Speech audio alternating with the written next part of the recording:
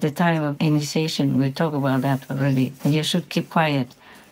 You should not review what you learn to others, because the verbal instruction alone is nothing. It's the master power that lifts you up, cleanses you, and helps you to improve spiritually further. But you're not allowed to just go out and give initiation by yourself like that. Only when the master sends you, tell you. Each time, not just tell you one time and then you can continue to do it your whole lifetime. It's not like that. Because you don't have enough power to help people, lift people up to higher heavens, and to protect them from all dangers on the road. You don't know where to lead them to, because you yourself don't know the way. Only the master knows it. And when the master assigns you to initiate in the name of the completely enlightened master, and you let the master know their names, then they will be officially initiated and the master will take responsibility. But without the master's permission, you can't do anything. And in no time, empty of master's grace and protection, you and your followers will be all fallen into the ensnaring clutches of Mara, the devils in hell.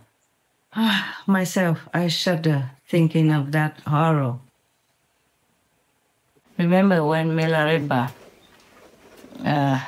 was suffering and really wanted to have initiation, and the wife of Mapa, his master, wrote a letter, saying that he can be initiated.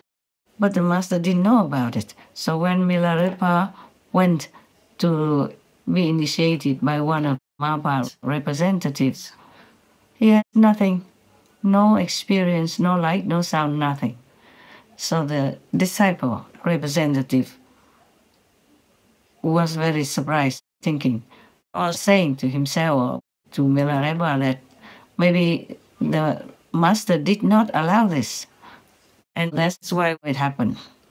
Even in those times, Milarepa was a very powerful magician and also helped his master to take care of many bad people as well. And he could not even get what the master did not want to give him, or what he was not ready for, because he was so sinful that his body, his being, could not take in any of the holy power, because the mixing of the two opposite energies would have killed him. Not many, rarely, but some of the disciples also say they didn't get anything at initiation. It could be because they were distracted, not listening to the instructions well, or didn't do well what they should do during meditation. They did not concentrate as well. Or maybe that person is not truly sincere to be initiated, not respecting the master, not believing in the master, just coming for fun, or following a girl, or following a man to come in for their own, mundane or low purpose. So they will not have the real initiation. I have met at least one of them like that, and he complained that some others also don't get an experience, and he himself doesn't have it. Later, I knew why. He wanted money from me. After initiation, he had a chance to see me, and he wanted some money, like 100,000, 200,000, euros. I said I didn't have it. At that time, we had to use all that money to build a new ashram. I'm telling you, success or failure, is it all yours?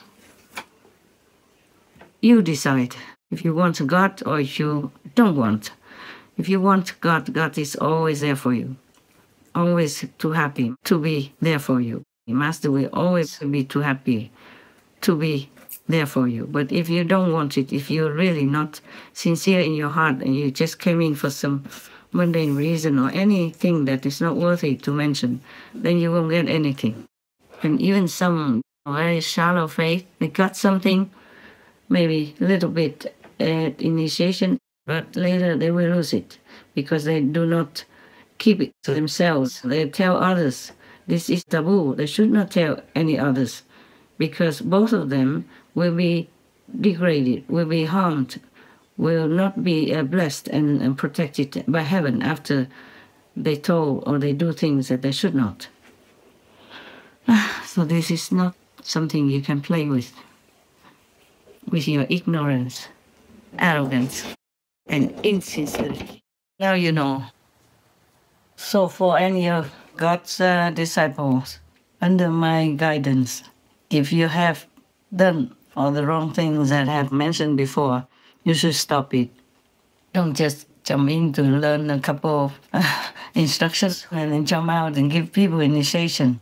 Then shamelessly boast about yourself as a master or even a great master. You must ask God for forgiveness for being disrespectful to God Almighty and trying to delude His precious innocent children, because your karma is too heavy. You have to keep repenting for the rest of your life, hoping God will forgive you.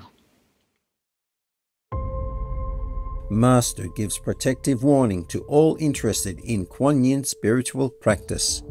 Because of much abuse of our generosity and leniency by ignorant people and demons hidden in human form, from this day on, the 21st of August 2024, before this and after this day, anyone who fakes Kuan Yin messengers or tries to teach the Kuan Yin method without official permission from Master and confirmation from Central FG must be avoided to protect yourself from being harmed in any way. If you knowingly try the opposite, we are not responsible for any harm done to you or and yours. You may be not accepted if you come to us after for new initiation. This caution must be applied by all contact persons, all meditation centers, all initiates, all future initiates, and all should report to M as soon as possible if such a malign event ever happens again. To be a Buddha, you have to have been practicing for eons of time already, and God has to allow it. And the universes have to accept you. They have to know. Nothing you can cheat in the universe. It's all transparent. Everybody knows you. Everybody sees your spiritual level and development. Not because you study 30, 40 years sitting there or listening to somebody else's instructions, but not doing much. Not because you're a virgin, not because you're a vegan even. The Buddha is the Buddha. It's not because you're doing all this outer kind of appearance or outer practice or thinking that you have reached something.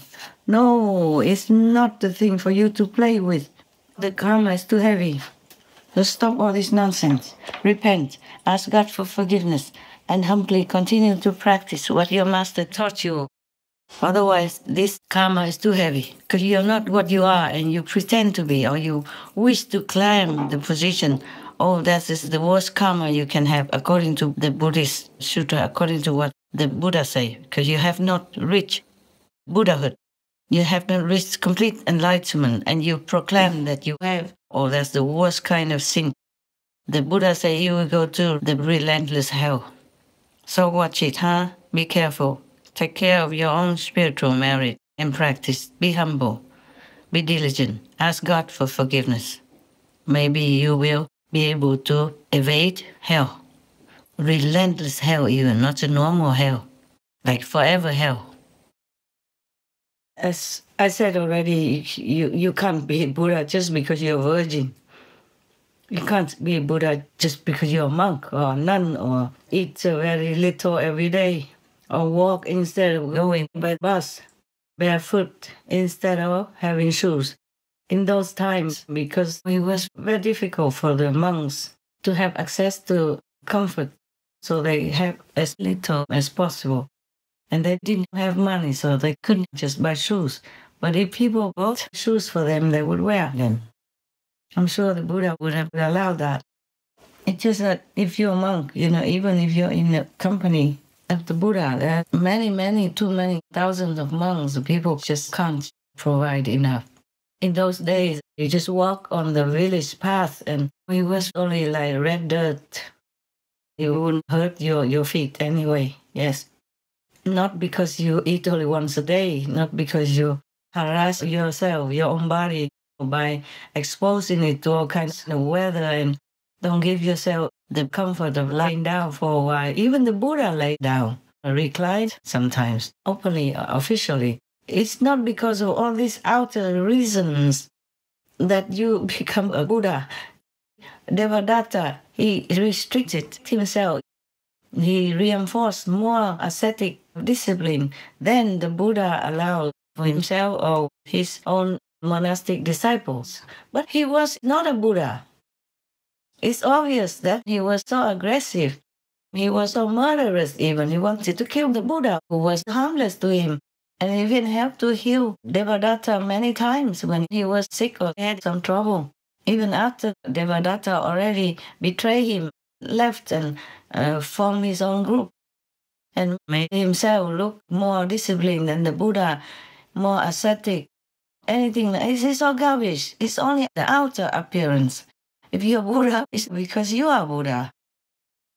You eat one meal or you eat 3 meals, you're still a Buddha.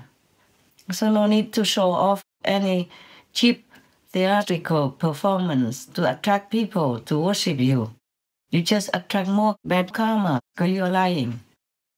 You're deluding yourself and deluding heavens and God even. How dare you do that? Huh? God knows everything. Your master knows your level also. If you come and ask or write and ask,